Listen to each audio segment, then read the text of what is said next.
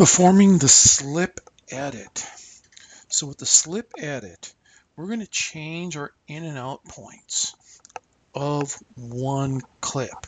So in this particular case, I have a clip over here, four-wheeling. We're not going to change that. Okay, this is going to hold still. Then over here, I have these people dancing in the desert. This clip is going to hold still. However, the clip in the middle of the mosque, this one, we're going to change the in and out of this one.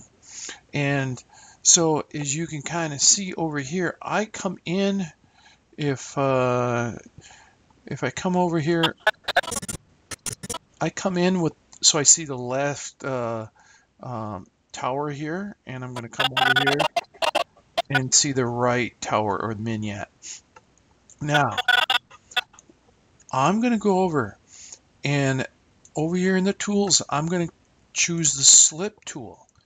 I'm going to notice it's not a usable tool at this moment, but if I go down and click on a tool, now I can come over here and notice I pick on it now, and notice in my upper right hand corner, my program monitor, I have four windows.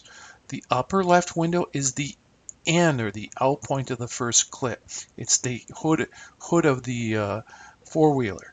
And in the right, it's the gentleman dancing. Now, in the bottom two, these are the ones that I'm changing the duration here of these two. And so I'm changing where the clips are at. So I'm changing how far past the towers I go, etc. So I can say, okay, I want to start, maybe not where the tower is on the left. I want to start right there, type of thing. So I can change. So I'm past the tower, and I let go, and I've now just kind of slid or slipped that particular clip, like I'm sliding it back and forth. And now I can come back here and I'll hit play.